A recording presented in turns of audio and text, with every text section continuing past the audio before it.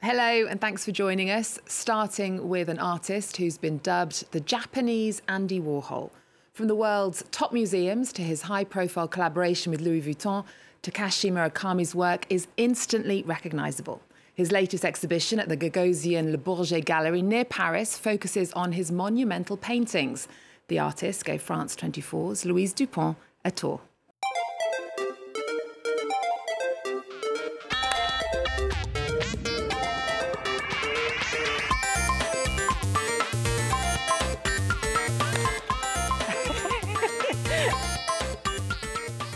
Takashi Murakami is Japan's rock star artist. As well as collaborating with famous musicians like Kanye West and Pharrell Williams, his work has been shown all over the world, including France's Versailles Chateau.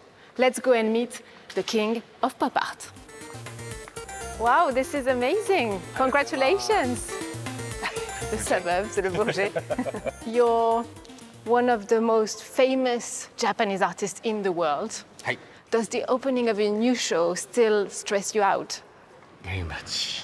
I have a very much stress any time. But it's a beautiful show. Thank you. Focusing on your monumental art. Yes. This is 23 meters long? Kind of that, yes.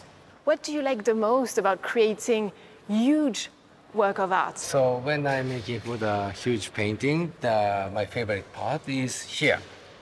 It's hanging a wall in a gallery or museum.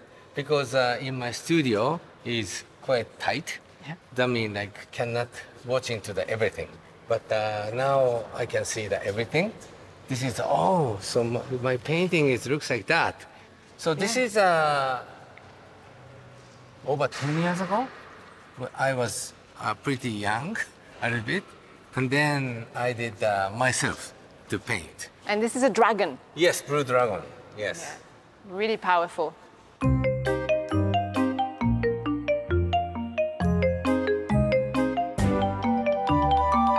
The show also features some of your iconic characters, like the smiling flower. Yes. Where does your inspiration come from?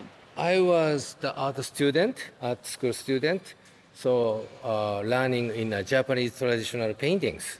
The main theme is snow, moon, and flower without a human being. When I was started to the contemporary art in a Western style of thing, main theme is what is a human being. That's why I combination with nature flower plus looks like a human something. It's a kind of a mutation in my head. And I think we are in the right room for me to ask about your amazing hat. Oh, this is kind of tentacles, octopus. Yes, it's amazing. But you see, this tentacle is eating himself. Oh, okay. This is my self-portrait. Me like too much hungry and eating each time to the own hand.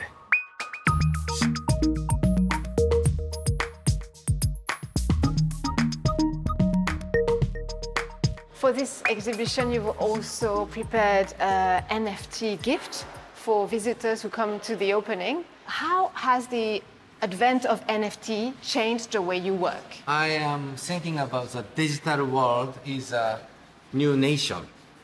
That's why, for example, the Fortnite is, by the way, so my kids, my children, too much involvement to the Fortnite, and I have a big stress.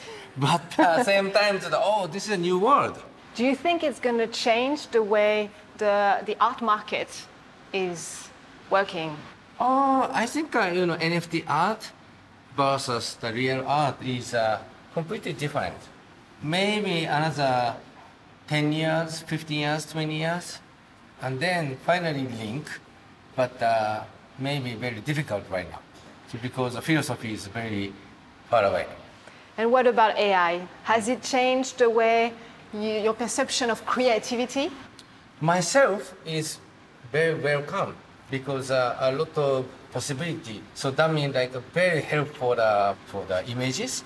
That's why I am very happy to using for the AI. But same time to the old school people, is a lot of people lose their job. And are you ever scared that AI will take over the world? I don't think so. This is a sci-fi.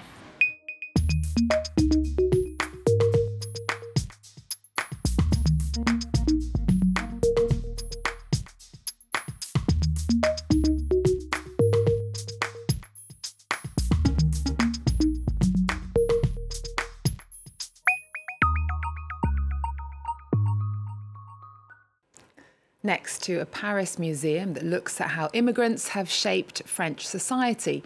The Immigration Museum has been closed for 3 years for a refurbishment. It reopens at the weekend.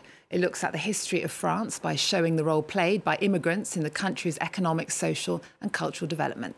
Here's the director of the Palais de la Porte Dorée, where the museum is housed, Constance Rivière.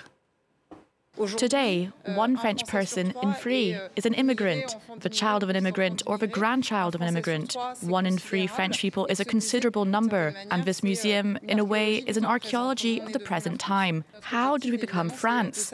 Our aim, of course, is to reach out to everyone, and if people who at present are not interested in this history become interested thanks to the museum, thanks to the works of art, and thanks to what we offer, we'll be very happy. We're convinced that prejudice is often born of a form of ignorance. Next, the incredible story of one of the most renowned photographers in the United States. After he escaped the Veldiv roundup in Paris, which was the largest French deportation of Jews during the Holocaust, Henri Domin crossed the Atlantic, where he became one of the greatest photographers of his time. The faces of the Bronx, the civil rights movement, but also Marilyn Monroe, Elvis Presley and JFK passed under his lens. But until recently, he was a relatively unknown figure here in France, as Gavin Lee reports. Henri Domin is credited with capturing the essence of American culture, bringing us snapshots of the stars for 4 decades, celebrated across the Atlantic, but until recently largely unknown here in France. Many of his photos now iconic, from Marilyn Monroe's notorious sequin dress, or the king of rock and roll in his office. Not to mention risque portraits of Brigitte Bardot, since reproduced worldwide, and the intimacy of the front line of the funeral of JFK.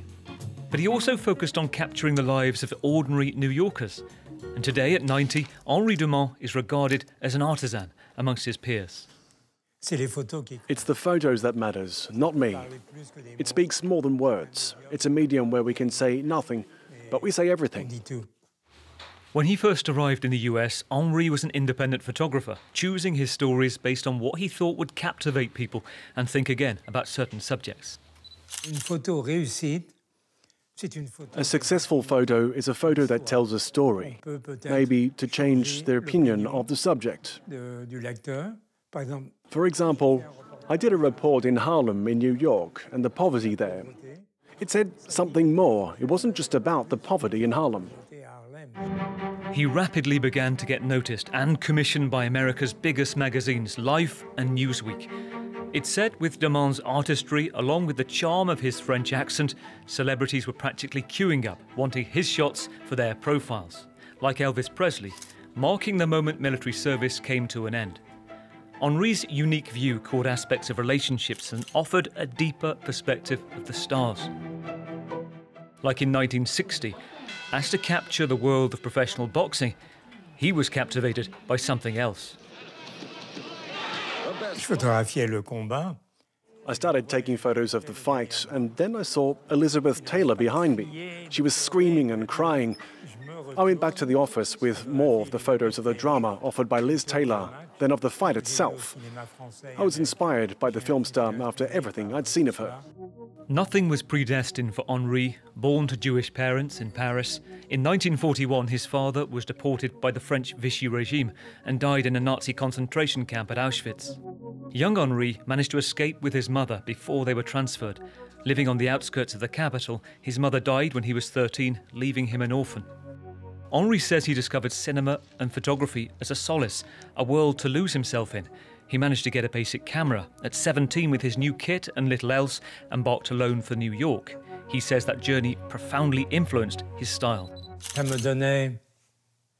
My camera gave me a way out of all the drama that I'd been through. I've often chosen to capture stories of oppression or subjects that I've experienced in my life, the fight for civil rights, poverty, and all the political stories.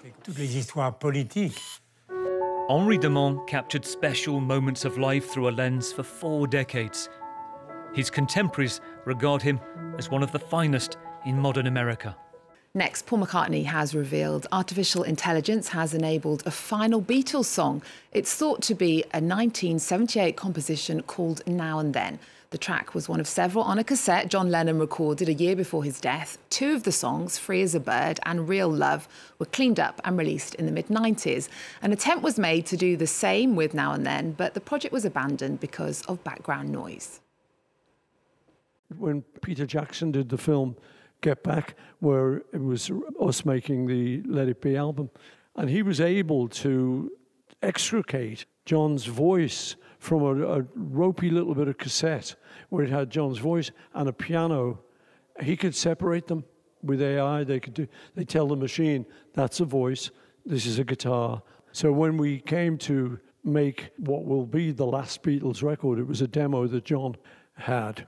We were able to take John's voice and get it pure through this AI. Now it comes at the same time as an exhibition at London's National Portrait Gallery, revealing photographs captured by Paul McCartney using his own camera between December 1963 and February 1964. They show what it was like to be a Beatle at the start of Beatlemania. That's all we have time for. Thanks for watching. See you next time. Look at the love and the wonder of what we went through that's captured in a lot of these photographs is the whole thing. It's what makes life great.